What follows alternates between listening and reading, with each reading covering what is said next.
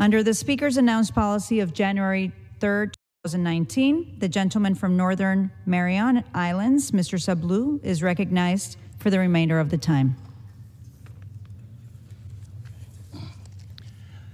Thank you, Mr. Speaker, and I thank my friend from the great state of New York and the great city of New York for inviting me to speak on the need for comprehensive immigration reform for our nation as a whole, and specifically how the broken immigration system hurts people I represent in the Mariana Islands.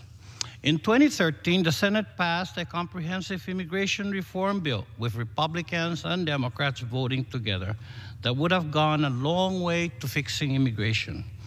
The bill gave people who came here illegally but are now contributing to the economic prosperity of all Americans a way to come out of the shadows.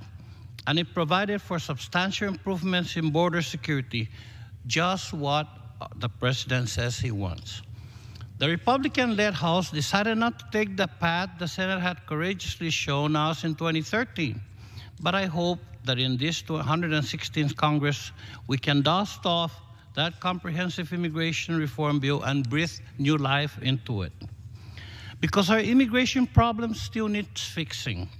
And we have a solution, ready-made, that already passed the Senate with Republican and Democratic votes.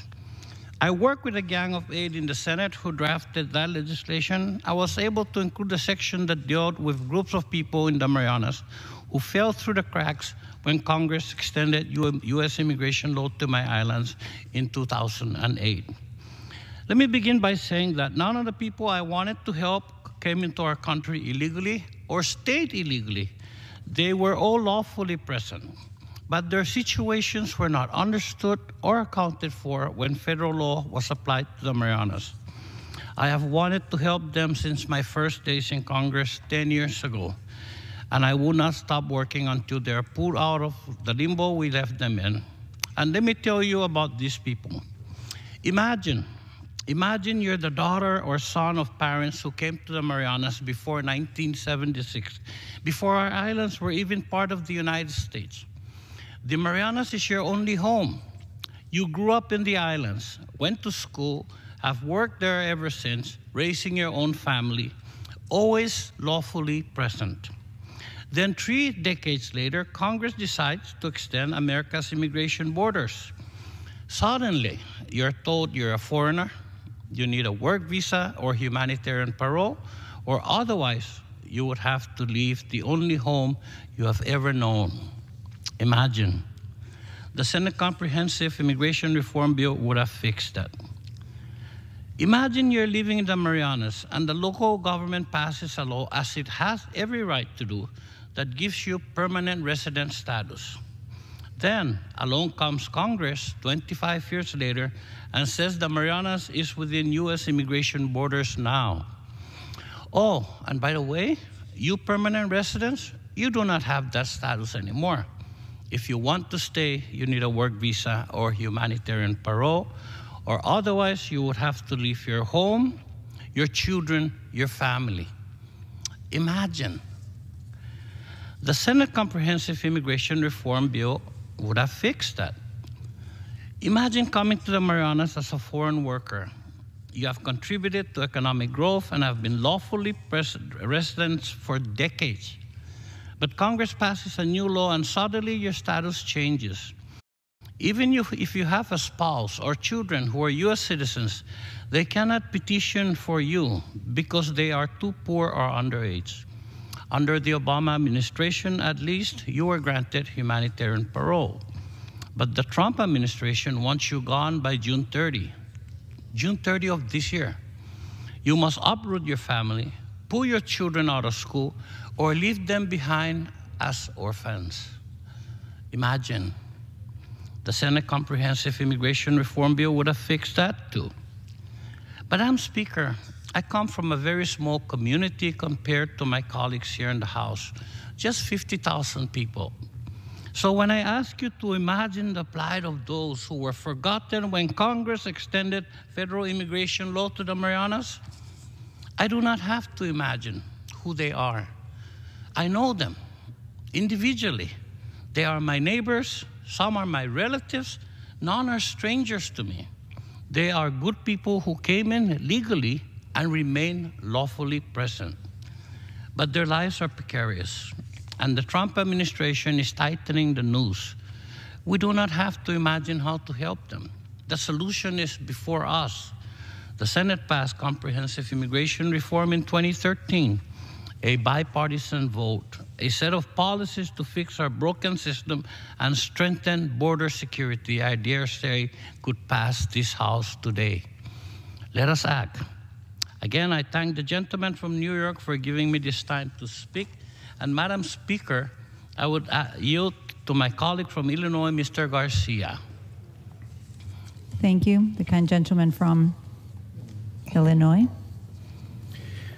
Thank you, Madam Speaker, and I thank my colleague, Representative Espaillat, and Representative Sablan for yielding this time and for organizing this important hour to speak truth to power and provide an opportunity for the American people to hear the truth in contrast to the lies that were told by President Trump and how he propagandized about immigrants. I take this issue personally. The way the president has characterized immigrants denigrates the dignity and the humanity of millions around the world, including myself. You see, Madam Speaker, I was born in a tiny village called Los Pinos in the Mexican state of Durango. I am an immigrant. My mother raised me, the youngest of four, while my father worked in the United States as part of a World War II era bracero program. He was a migrant seasonal worker, a pioneer of what would later come to become the H-2A visa program. Eventually, my father got a job in a storage plant in Chicago, and my family immigrated to the U.S. in 1965. I still remember my first American meal at a gas station in El Paso, Texas, a bologna sandwich. Today, I stand on the floor of the U.S. House of Representatives with great pride to have been elected a member of Congress, but also I carry a heavy burden both on my conscience and on my shoulders. The president's grotesque characterization of immigrants as rapists, drug dealers, and murderers is an affront to me, to my mother, to my family, but most importantly, an affront to my community and every single American. Lest we forget that our nation values immigrants. Last night, the president doubled down on his rhetoric of hate, since once again, falsely describing a security crisis at the border.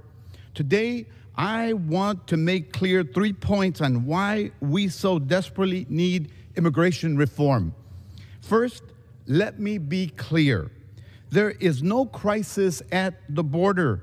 The only crisis we face is the inadequate response to the humanitarian relief that women, children, asylum seekers, and refugees want, while this administration abdicates America's moral duty to serve and welcome those most in need. The truth is, Madam Speaker, that migrants are escaping some of the harshest regimes in Central America, where political and economic turmoil threaten their lives.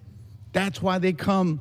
Contrary to the president's fear-mongering, analyses from the New York Times and the Center for American Progress show that illegal immigration is near at an all-time low. In fact, apprehensions at the border have declined more than 75% since the year 2000. Most drug trafficking is coming through our ports of entry, not rural sections of the border.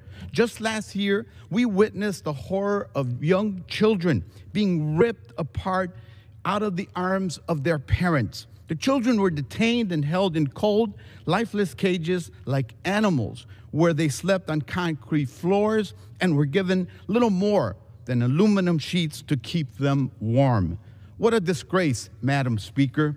How can the richest, most powerful country in the world not have the ability to do better? My second point on the need for immediate immigration reform is that we face a tremendous crisis here at home, where millions of hardworking, law-abiding individuals, our neighbors, relatives, and friends, live in constant fear of being ripped apart from all they know and those they love.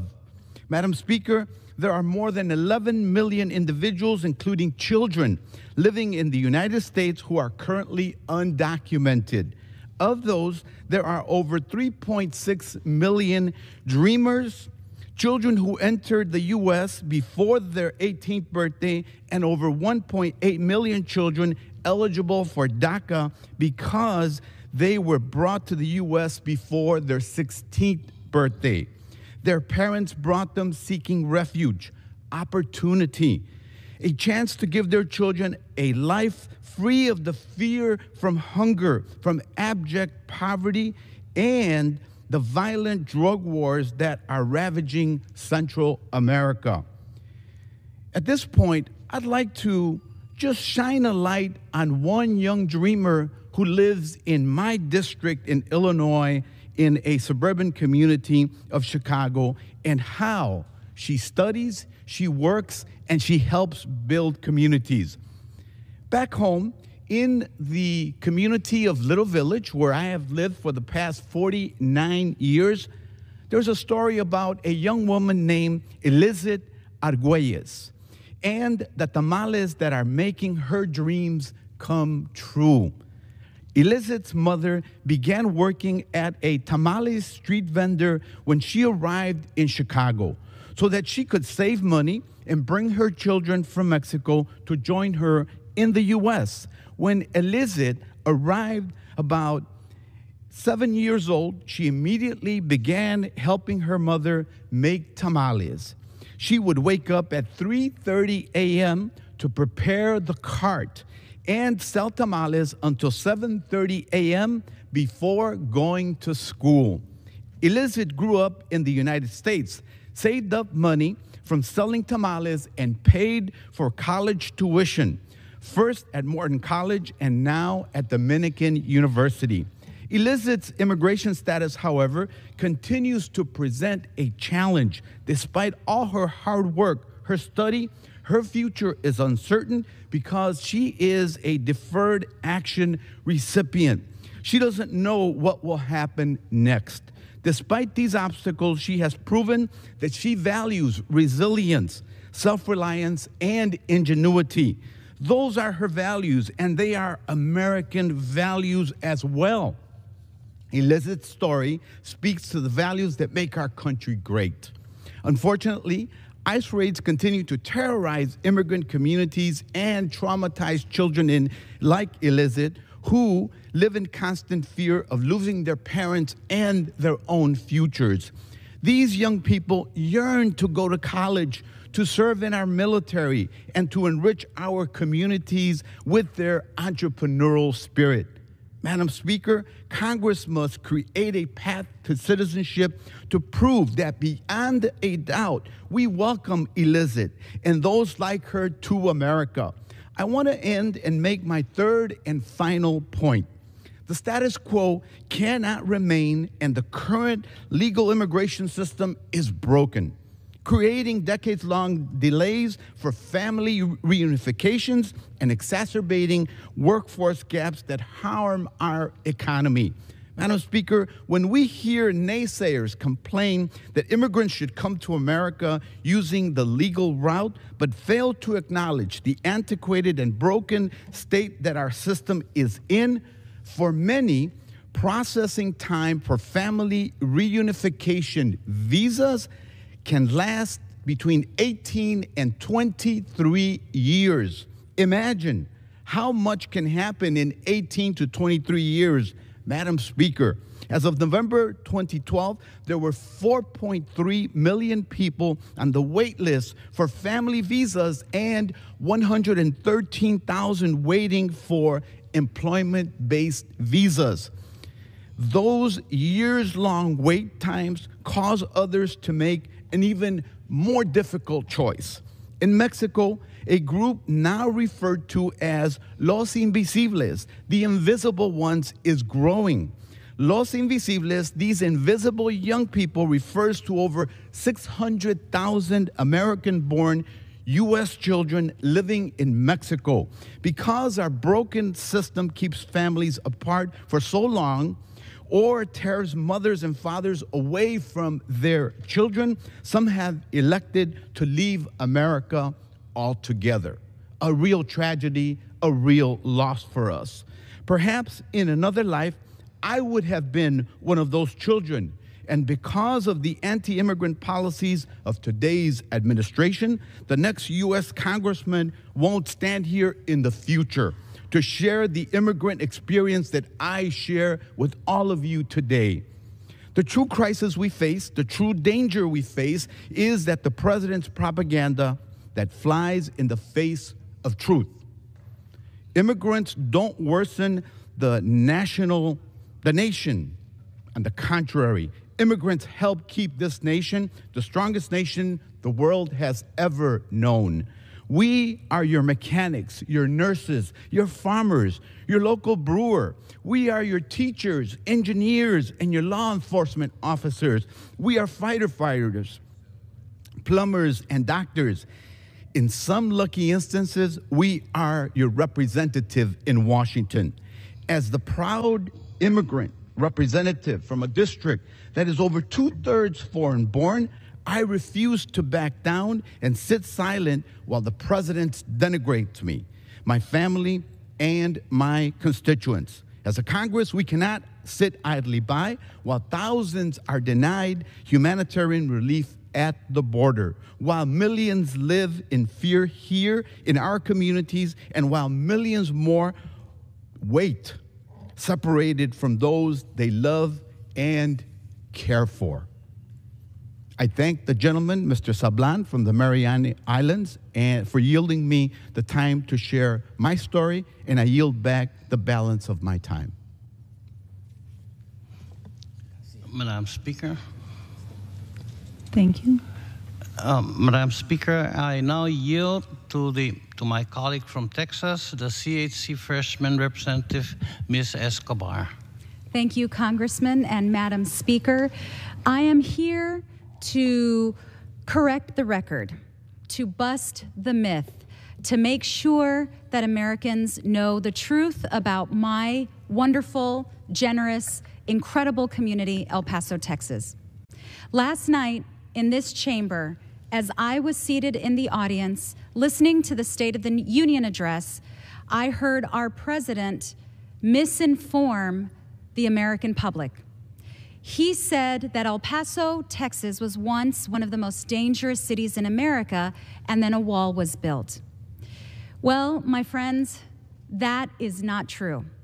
El Paso is one of the safest cities in America. However, we have been a safe community. We have been a safe city. We are right on the U.S.-Mexico border, and we have been safe for decades.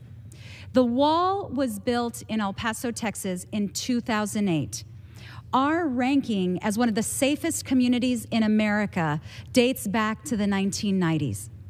And many people wonder, why is El Paso so safe? Why is El Paso, which is again right on the U.S.-Mexico border, one of the safest communities in America? And I pointed last night in those conversations to my guest at the State of the Union address, Zenaida Navar, who is a dreamer. She's a teacher. She's an activist. She is exactly the kind of community member, constituent, citizen who makes El Paso and the country great. As these debates over comprehensive immigration reform, over border security, continue to get louder and, in fact, uglier here in Washington, D.C., El Paso has been, in many ways, at the center of those debates and those discussions. And I will tell you, they should be. El Paso should be at the center of that debate.